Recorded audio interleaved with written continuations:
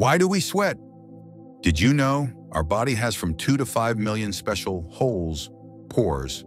From these places, a water-like liquid, sweat, comes out. But sweat, not ordinary water. It is 99% water, the rest is salt, minerals, and a small amount of waste products. Why do we sweat? When the body heats up, sweat comes out. Sweat evaporates, cools the body.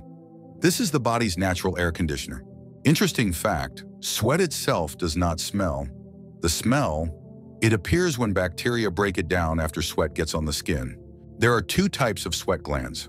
1 eccrine glands, located all over the body, secrete watery sweat. 2 apocrine glands, located in the armpits and groin, secrete a more oily liquid, and it is this place that gives off the smell. Conclusion: sweat cools the body, protects it, and removes excess substances. Therefore, sweating is a normal process, not a disease.